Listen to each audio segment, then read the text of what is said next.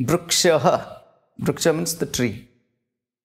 It is coming in Sanskrit, derived from brashts dhatu, the verb brashts, means to cover up or to surround.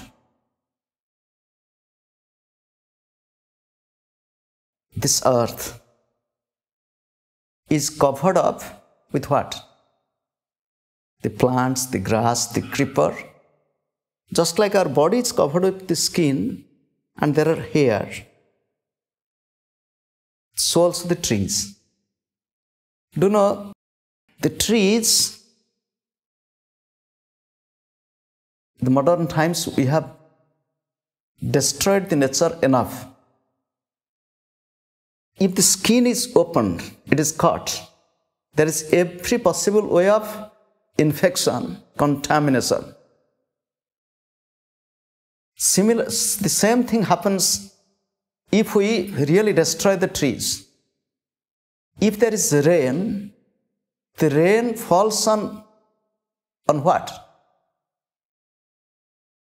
The rain falls on, when there is shower, falling on what? If there are no trees, it will fall directly on the earth.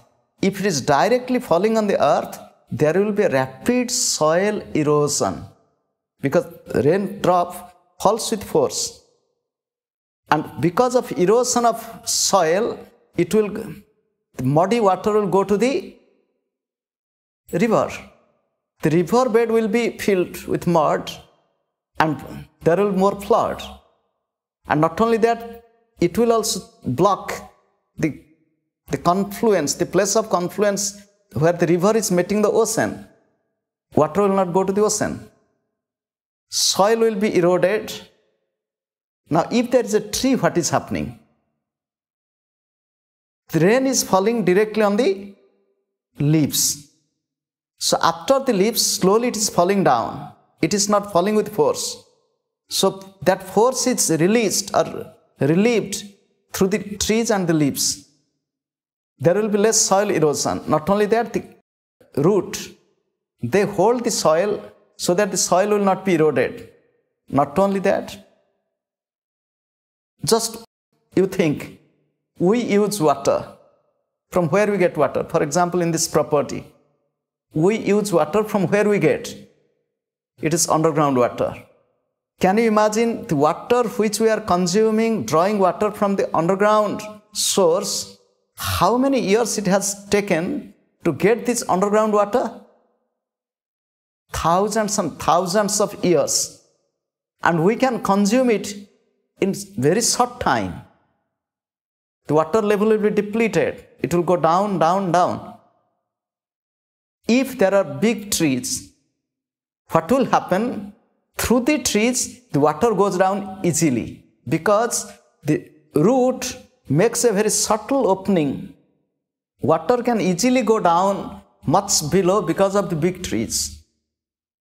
The trees, it is why it is in India, now the situation has changed because of corrupt people, business-minded people cut down the tree.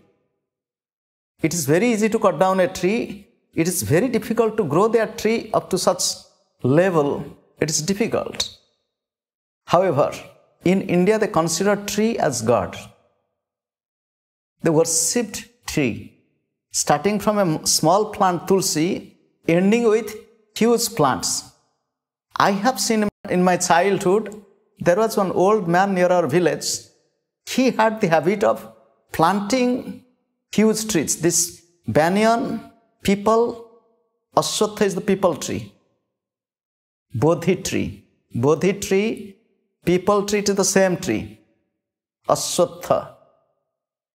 And people say there are some trees which use very little oxygen, more carbon dioxide, they release more oxygen than other trees.